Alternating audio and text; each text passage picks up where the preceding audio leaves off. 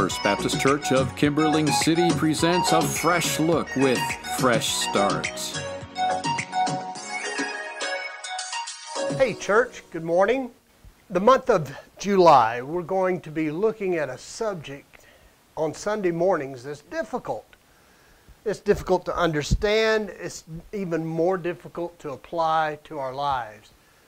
And you might guess it, but the topic is going to be on forgiveness. So what I want to do today and then tomorrow is just give you kind of a trailer, a preview of what we're going to be looking at all the month of July that's coming up, beginning July the 4th is Sunday, so it'll be July the 11th. We'll begin the series on that.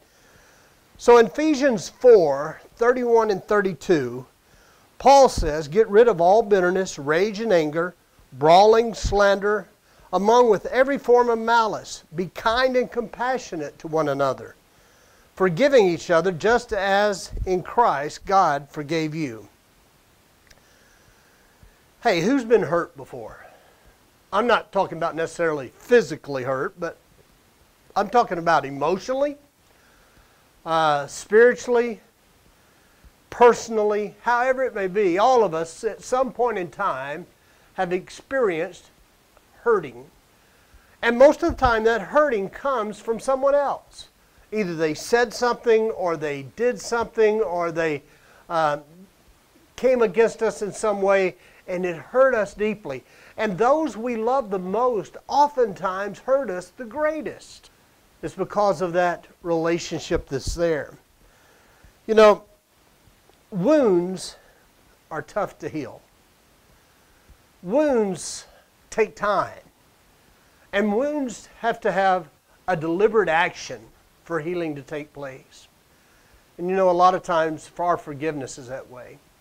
So let's talk this morning, as you're getting off to a fresh start, about exactly what forgiveness is. In the Old Testament, it has the idea of letting go or lifting up or helping someone. You know, you may be offended and you just are holding on to a grudge or you're bitter or you're angry. Paul says forgive them. You say, but you don't understand what they did to me. You see, when we are bitter and when we're angry, the person who's suffering is ourselves.